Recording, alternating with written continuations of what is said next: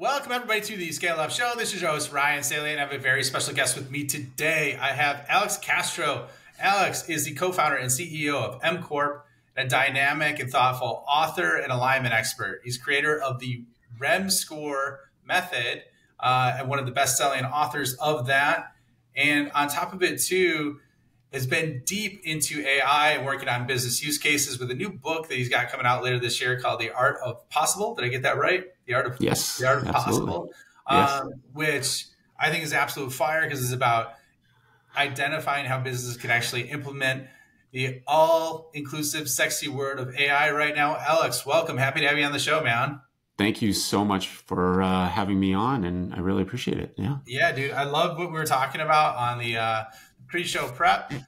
In retrospect, I probably should have recorded it all and then listened myself as a side product, but we're going to probably cover a lot of this in the show. So let's do a real quick revenue rundown so folks understand where you're at in the stage of the journey. So where are you guys at in terms of your annual revenue? Well, right now, we're a 20-year company, and we are kind of migrating our way to $100 million. So awesome. we're gonna be in that window at some point in the next 18 months. Yeah, love it, man. And then, what's your primary revenue growth go-to-market strategy? Our go-to-market strategy largely is really is about the art of the possible. It's, how are we enabling companies that have data and automation, AI, intelligent automation strategies, and really helping them realize those visions without steering them towards a solution that we've got a lot of bench or resale capability with, right? So in many cases, you'll have firms that'll steer you towards a big brand because that's what they've hired into their workforce and that's what they want to leverage and that's what they want to sell you regardless of whether that actually works. We tend to be more nimble on that side and we actually match the solution to the customer rather than force feeding a particular platform. Okay, excellent. And so is your motion, is it outbound predominantly, or what's your customer acquisition method? Really, it's largely outbound. And, we get a lot of contact from speaking at conferences, publishing books, publishing papers, engaging in deeper dialogues around larger issues. So, we do a lot of COVID data collection and correction and automation through automation, intelligent automation. And that works, for our customers in healthcare and public health nationally. We do work in banking and finance in terms of, again, intelligent automation and really helping them accelerate a lot of tech to market. And, we work with manufacturing clients that really want to reduce their risks in terms of, sort of new idea go to market by understanding, what biases are they applying in the context of developing new products and getting those rolled out and how do they mitigate those biases so that they're not spinning for a long time in their development process. Yeah, no, it makes a lot of sense. Love that. So walk us through your solution in like a verbal paragraph or less, if you will, and you kind of identified who it serves, but can you just give a little bit of an example or a little more tangible, tactical kind of components of what your solution does? Yeah, you bet. So, really, foundationally, we are a services firm and we have developed IP products and solutions within the context of those services. And so, largely what we deal with is how do you collect data correctly and data that has enough quality that you can actually feed it into a AI model or develop an AI model. How do you create or develop automation to replace a lot of those sort of, menial functions and release staff to do more advanced work? What I shared with you a little bit in the pre-show is that we see that there's anywhere from a 12 to 30% uptick in customer engagement when automation kicks in, meaning that in many ways, people fear that automation will eliminate jobs, but what in fact it does is it creates more demand from the customer set back into the company. So now that you've done that sort of digital transformation work, where you're going from manual to automation in terms of a lot of these functions. And then you need to feed into the business transformation component of how do I retool my operations? How do I retool my go-to-market? How do I retool my entire customer model? Because the demand increases in those contexts. And so we work a lot in both that digital and business transformation space in relationship to data, AI, intelligent automation, and we can go through what's the difference between all of those things. Well, you probably feel like the hot chick at the party right now with everything that's going on with OpenAI and basically the 10,000 AI tools that are released every day. Has that been a flood of interest on your end, or what are you kind of seeing from that? What we're seeing is a lot of cautious interest, right? There was a recent stat that really was eye-opening in many ways, is that every 48 hours, there is another version of intelligent automation or artificial intelligence, AI, being deployed, right? And so every 48 hours, the growth rate, which typically in any other market would have been every 3 months or 6 months, in the AI automation, intelligent automation space, is every 48 hours. It's changing and rapidly getting faster. We went from 3 months to 48 hours. Wow. Yeah. And, one, it's because it's new. There's a lot. Two is that with OpenAI and ChatGPT, really what happened there was that suddenly a bridge was constructed by which AI, in sort of hyper quotes really there, was normalized for the consumer base, right? Like people could actually interact with something that they perceive to be AI. It's ChatGPT is advanced algorithmic work. It's not really pure AI, but for most people, it gives them a sense of like, okay, how do you actually apply? Well, like, what does AI do, right? And the best, kind of use cases in there right now, are either, college kids or high school kids, and then marketing teams, and writing, a lot of ChatGPT content. Like our own marketing teams are leveraging ChatGPT to create new content. Is it a one-to-one translation? Absolutely not. But it's beginning to explore what can it do. Yeah, no, I've seen that myself too, and like I told you in the pre-show, like I've identified like numerous use cases of like 8 hours of work you could do in 20 minutes, as long as you know the right way to do it. Now, there's obviously a learning curve if you're doing it from scratch, but yeah, there's some definite content use cases that you see all the time. And you mentioned your team's using it. How large is your team right now? We've got about 350 people across the country. And I mean, the velocity of engagements today is pretty aggressive. And I think that one of the other things that's really impacting the market, obviously the relevancy of what I'm about to say is time-based, but the challenge with financial institutions today is that active capital, working capital, has become very strained. Right. Mm-hmm. So unless you're in a very high cash flow industry or high cash flow business, and you don't have a deep dependency on investment, either debt or anything else, your ability to, your go-to-market motion is very impaired right now, and the ability to keep up and make those leaps necessary.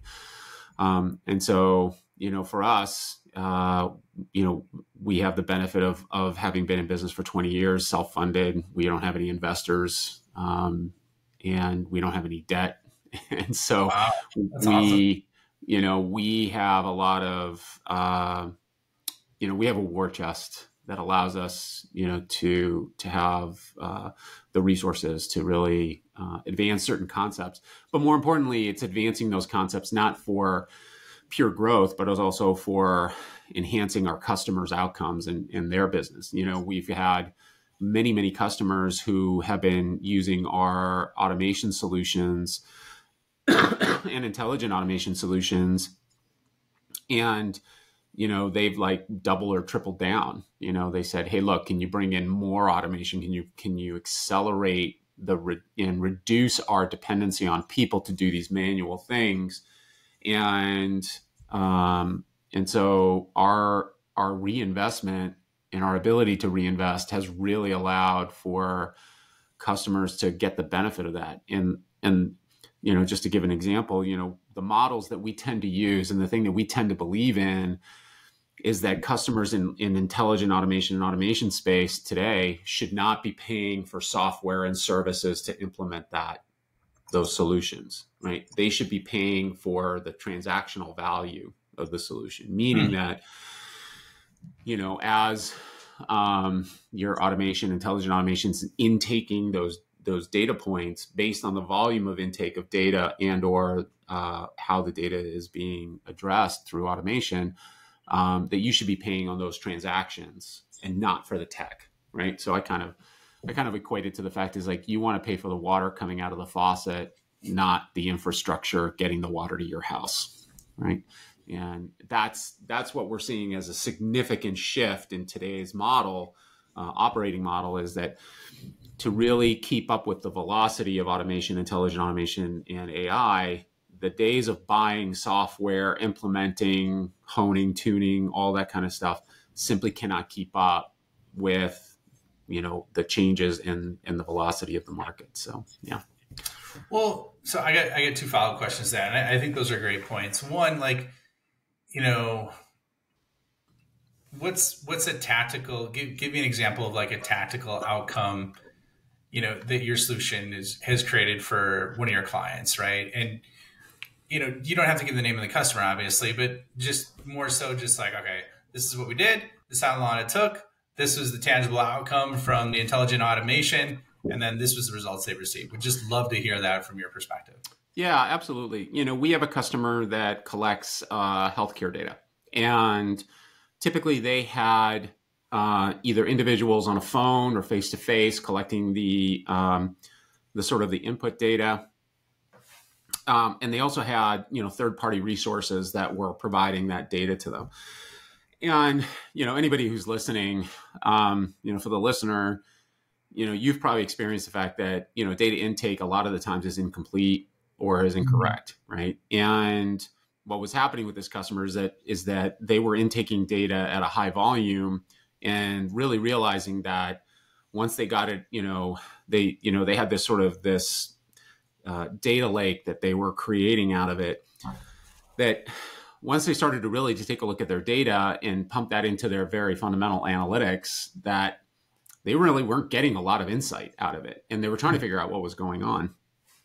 And the net effect is that the way the data was being collected, especially from third-party participants and by the intake specialists, was, they were doing a lot of the bare minimum, leaving a lot of stuff out, and or categorizing things incorrectly from a manual process, right? And so once we began to convert a lot of those manual processes into an intelligent automation solution, went from a 68% quality level to a 97% quality level. And what happened then is that the bulk of their staff could now turn from doing data cleansing and data prep to actually doing analytics and pumping out a lot more insight into the business, which was feeding sales functions. It was feeding their marketing and allowing them really to understand customer behavior. But more importantly, in the product development side, it allowed them to really tune what was the uptick in certain products being offered by which market, by which profile. And that then began that sort of just very rudimentary slice and dice effect that, gave them better direction to tune in their market. The net effect there was that, they were able to really increase targeting much more effectively in their marketing campaigns. But they began to also dwindle down products that just simply weren't performing, which before they were just speculating on. I mean, because the data just didn't support any kind of outcome in their analytics. So, yeah. Wow. Okay. That makes a lot of sense. And I could totally see that. So instead of Yeah. plugging their fingers in the dam where the leaks were, Yeah. right, on the data side, integrity, they actually could do their job and think strategically and then apply that to the business, right? And it was beyond the fact it's like, well, the data really isn't telling us anything. It's like, well, the challenge is that the data that you have is not set up to tell you anything, right? Because it just gets glossed over. When you have repetitive functions, where you're as simple as taking an invoice in and getting it into your ERP, right? There's a lot of mistakes that get made, the speed by which that data gets entered, the completeness of information.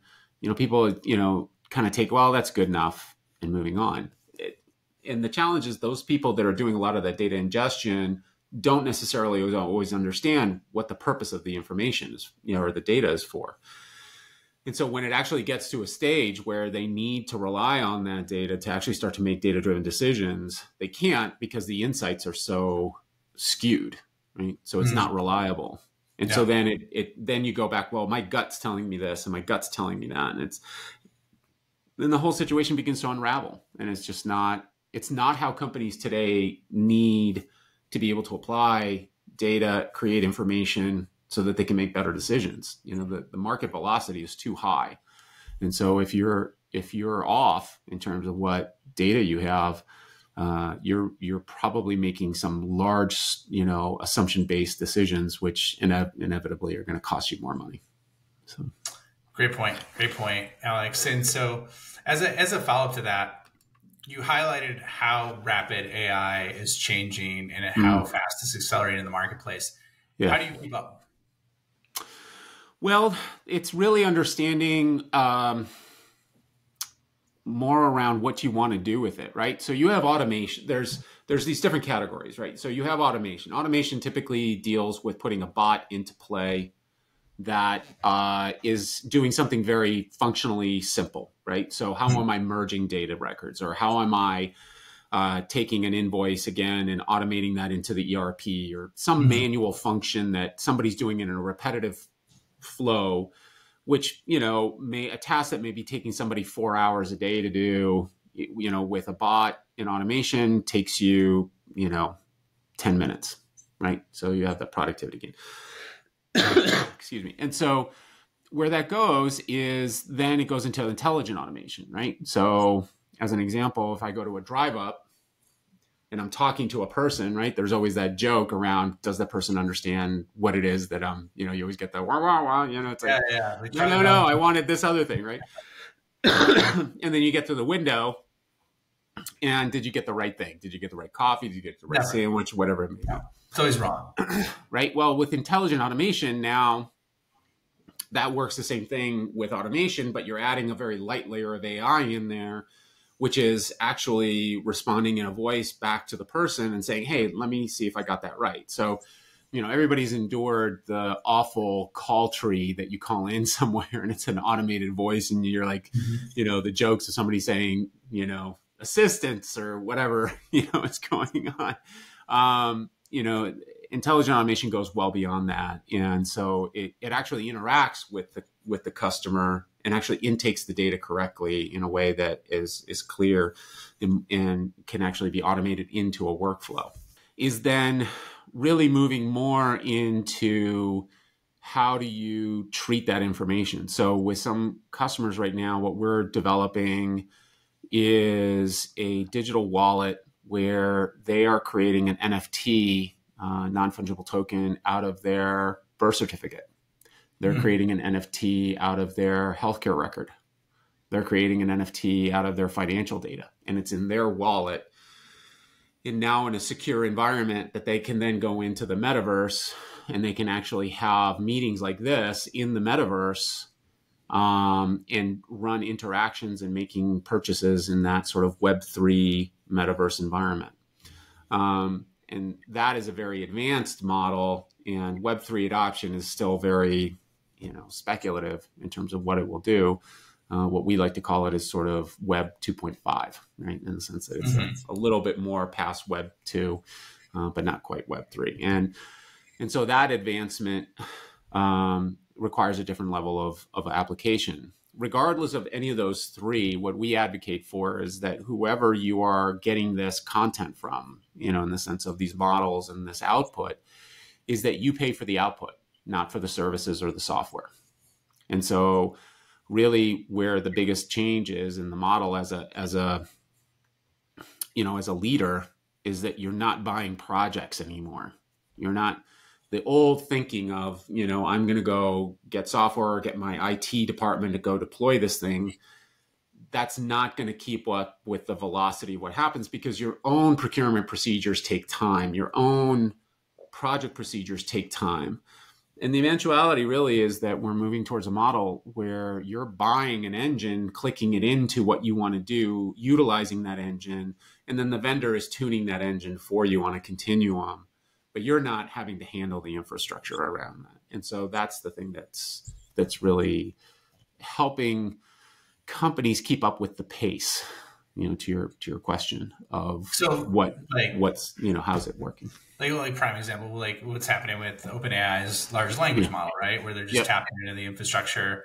You see all sorts of other ones that are popping up.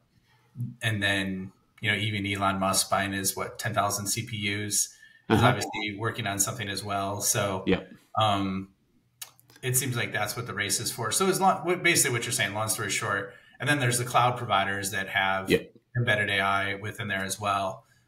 So what you're basically saying is just like, hey, the best way to keep up, plug into one of the big infrastructure components, and then, adapt and modify with a provider on top of that with what you need as an organization. Is that a good summary of it? In essence, yeah. Because the horsepower you need both from a technology standpoint, but also from logistics and people standpoint, having AI scientists available, people who can tune a neural network model, who can tune all of this stuff, having those people resident or contracting that out, like that whole process doesn't match the speed by which you need value created from the level of investment, because the level of investment is not, it's not cheap, and the failure rate is very high.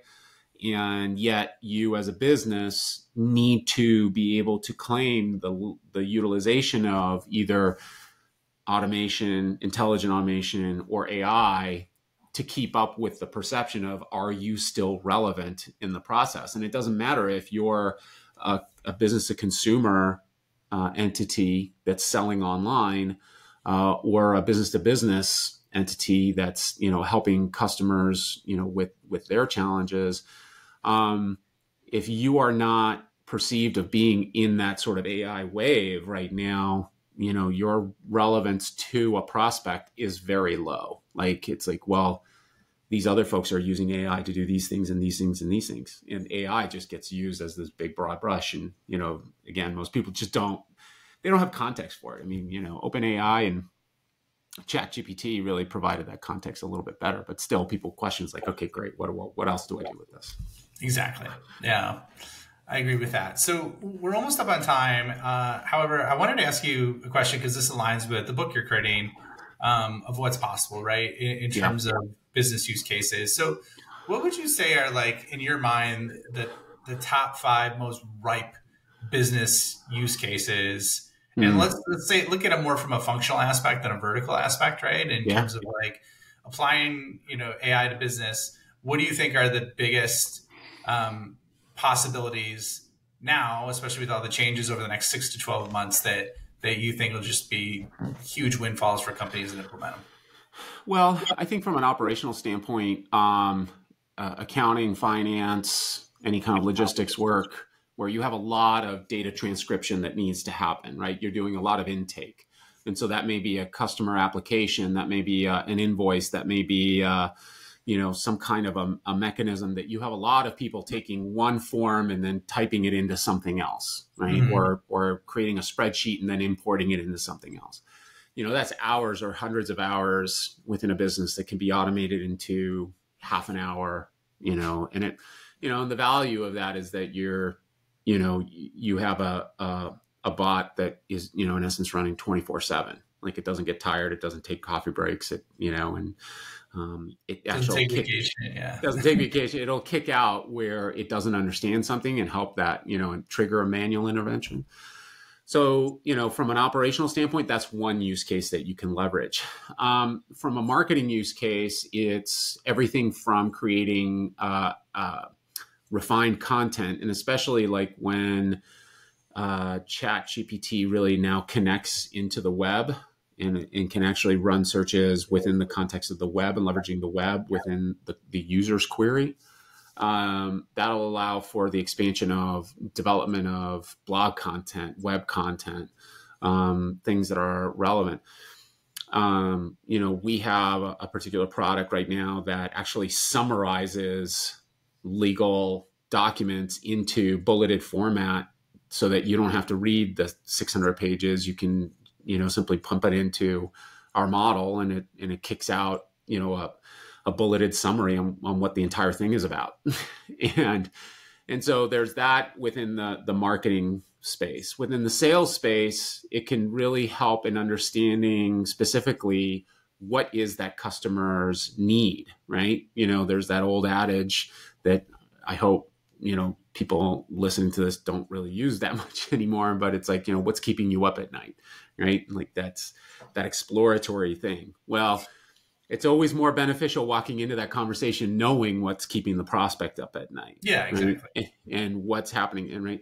And so a lot of AI modeling and intelligent automation can help really have a conversation with the prospect without ever having to engage the salesperson, right? So we all know very well that current buyers, the only time they really, the trend right now, especially in SaaS products, is if they want to make a buy, they want to talk to the salesperson when they're ready to actually make the purchase. But in terms of all the research and that development of funnel, it has to be automated in some context where the buyer is actually doing research, understanding where it can be done and all those things without ever talking to a person. And that's the scariest thing in the world for a C-suite and a sales group, right? In the sense, it's like, they're not actually selling, they're just running the transaction. And so AI and intelligent AI, automation can help in those Q&A process. Give me more information. Can you give me content that shows me where this has been applied in other places, some validation around your product or service? And so it can really help garner that independent communication with the prospect without directly having to put all of that on your webpage or, all those kinds of things. And so it ties that marketing and sales process better together. And so I think, just for simplicity's sake, I think those are the top three use cases right now operationally. There's a lot more depth that you can do with it. And for most entities, being able to put their toe into that water and actually see value creation from it and creating a better customer experience model out of it is really the first step in the process, right? Because if you can enhance the customer experience and to some degree the employee experience, that's when you start to get traction out of the investment. Mm-hmm. Everything else is very, it's very nuanced at that point. It depends on how deep you want to make that investment. Love that, man. Well, we're just about up on time. Last question is, where do you see the future of AI going over the next 6 to 12 months? And what should companies start doing today to prepare themselves and start to align with all the new changes? Yeah. So, in recent, over the last month, you've seen and you're going to see a lot more movement towards slowing AI down. And, some people are advocating that it shouldn't continue in any way, shape, or form. Right. And I kind of equate that to it's like trying to stop climate change. Like there's just too many competing, priorities in that context. It's like, we all know what the right thing is.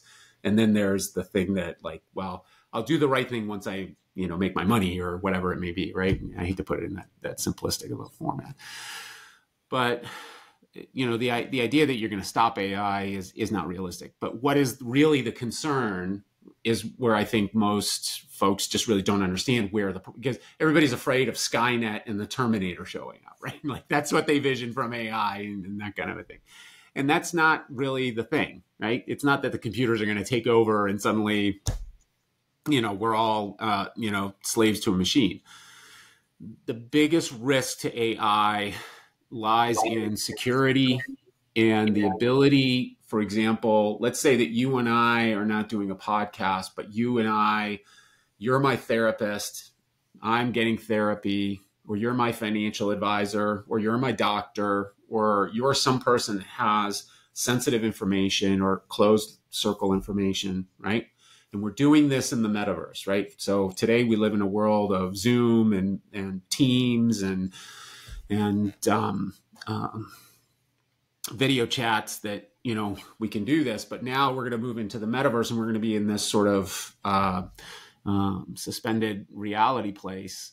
And we're doing this and you're an avatar. How do I know who you are? Mm-hmm. Like it may have your face and your name, right? And you've addressed this in the best way possible. The challenge in the AI space, especially with the metaverse and Web3, is that space has no governance and there's no recourse. So if I go in there and I give you information or I give you money or whatever it is that we exchange and something goes wrong, there is no way for any government in the planet to go in and police that in any way, shape, or form. It is pure, uncontrolled space.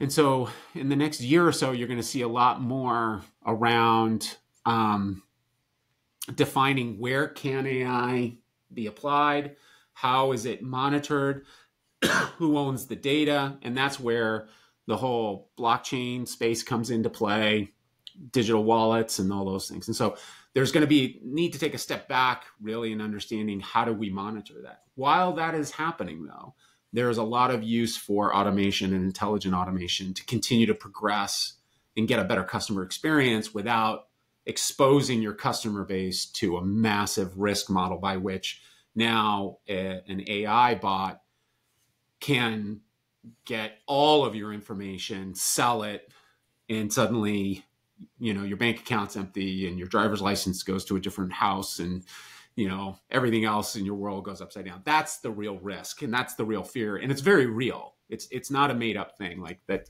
It's always that sort of rule that there's that 1% that's ruining it for the 99%, right? And that's the biggest challenge in that space today. Love that. Well, I don't love that that's happening or the potential. I mean, I love your perspective, man. So yeah. Alex, it was awesome having you on the show. Where can people find you? Where can they find out more about M Corp? And then we'll wrap things up. Yeah, I'm on LinkedIn, easy to find there. And then it's www.the-mcorp.com. We're going to have some very, very exciting announcements coming up here in May and the release of some stuff. And, we'll be, as if you're really interested in understanding the AI world, the intelligent automation world, the metaverse world, we're building out an entire metaverse space that you can actually come in virtually, meet with us, and actually see demos and do things in the metaverse using coin-based interactions that'll allow you really to understand, how does it work to do a transaction with a coin-based component? How do you do the blockchain work? How do you do all of the secure contract work? How do you work or meet in the metaverse at the very least and be able to work in this sort of ether that gives you more flexibility as a company, and how do you monetize that? And so a lot of those exciting things will be coming out here in May of 23 and going forward. So that's wild, man. Yeah. So love that. So May is literally a couple days around the corner.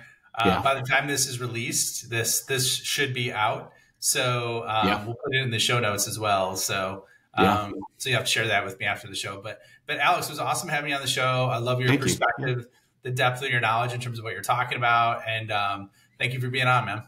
Absolutely, my pleasure. Thank you so much for sharing this time. Yeah, and we will see you all on the next episode.